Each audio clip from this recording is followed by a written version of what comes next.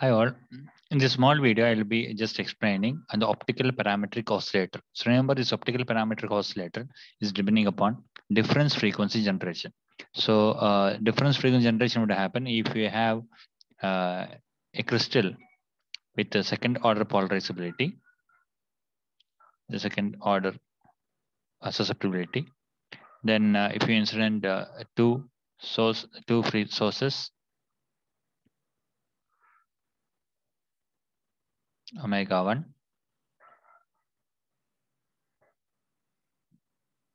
and omega 2, then it is possible to generate enter frequency depending upon the phase matching condition. You'll get omega 1 minus omega 2. Okay, now what would be the strength of this omega 1 minus omega 2? So the polarization term, the P of omega 1 minus omega 2, we can show that it's proportional to E1, E2 star, where E1, E2 are the amplitudes of the frequency omega 1 and omega 2 respectively. Okay, now hereafter we can just put this omega 1 as the pump frequency.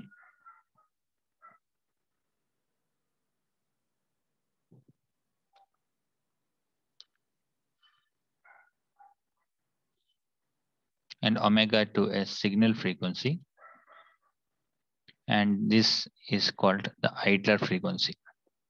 So the pump frequency will be denoted by symbol omega P, signal omega S, and idler omega I. Okay, so in order to generate omega I frequency, the corresponding the polarization term is proportional to E1, sorry, EP and ES star. Now, if you keep this nonlinear crystal within a cavity,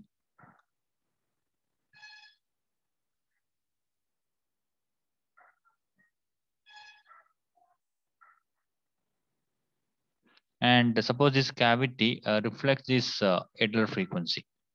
So if this cavity reflects with idler frequency, then idler frequency and pump frequency will combine again. Then what will you get? So if pump and idle frequencies combined and produce difference frequency generation, what would be the resultant frequency? Then would be equal to omega p minus omega I. Now, omega p minus what would be the omega I? Omega is omega p minus omega s. Okay, the idler frequency is omega 1 minus omega 2.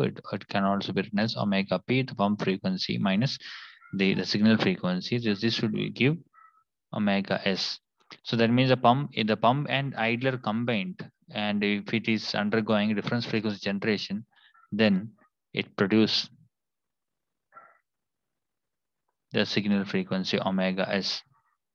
Okay, then what is the probability or what will be the amplitude of that omega s? So we can check about the polarization term. So the P of omega P minus omega I we can check. So that would be proportional to, so better we can use some other color. P of omega S, that is P of omega P minus omega I, that would be proportional to EP EI star. Now EP EI star at the idle frequency, the idle frequency is proportional to EP times ES star. Okay, there is an I missing here. So P of omega I is the idle frequency amplitude is proportional to EP times ES star. So that means it is proportional to EP square ES. So that means finally the the signal frequency strength would be proportional to EP square. Okay, there is an ES also. So the signal frequency term proportional to EP square times ES. That is by using the energy of pump frequency, the pump signal, the pump frequency, we can amplify the strength of the signal. Okay, so that is the implication. So that is the strength of signal frequency can be amplified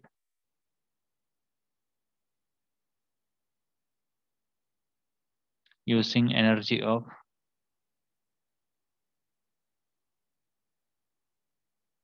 pump.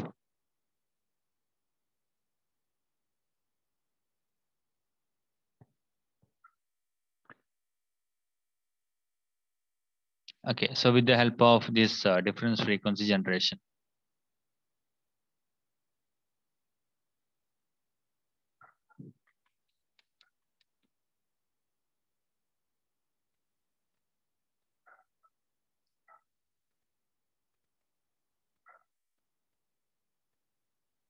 Okay, so using difference frequency generation, we can amplify the weak signal by using the energy of the strong signal, the pump signal.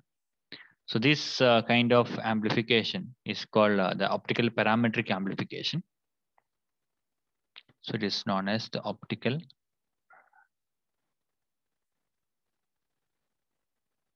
parametric amplification. And this process is known as the optical parametric oscillator. Okay, so finally here we'll get the idler frequency, and as well as you'll also get the signal frequency as the output, the omega s. Okay, so by just using the second order nonlinear process, we can amplify a particular signal. You can amplify the signal that you want.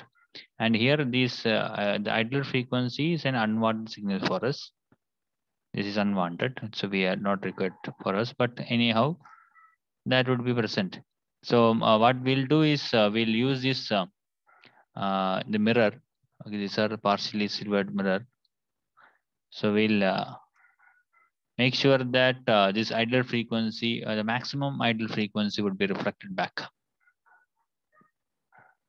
Maximum idle frequency would be reflected back to the nonlinear crystal.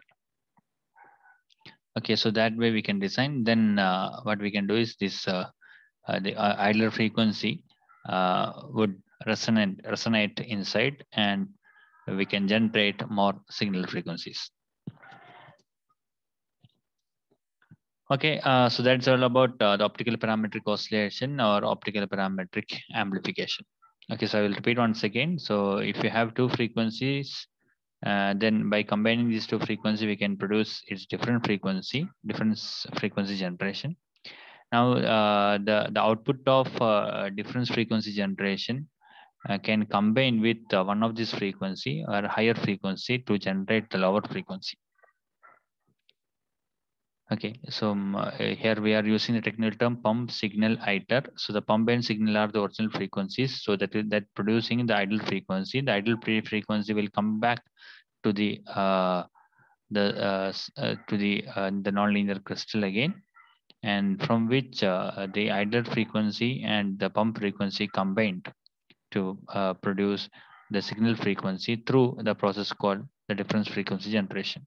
So finally, if that is the case, then the newly produced signal frequency through this nonlinear process will have the strength proportional to the square of the amplitude of the pump field.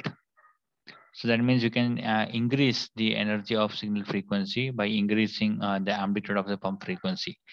Okay, so that means we are increasing the strength of the signal frequency by using the energy of the pump signal. So that is just simply we can say that the amplification. We are amplifying one particular signal using from some other external source, energy of some external source. So this is again an amplification, but it is an optical amplification, and more correctly, it's called the optical parametric amplification. Okay, so that's all about the second order nonlinear processes. So in the next class onwards, we'll be discussing about the third order nonlinear process. Okay, bye.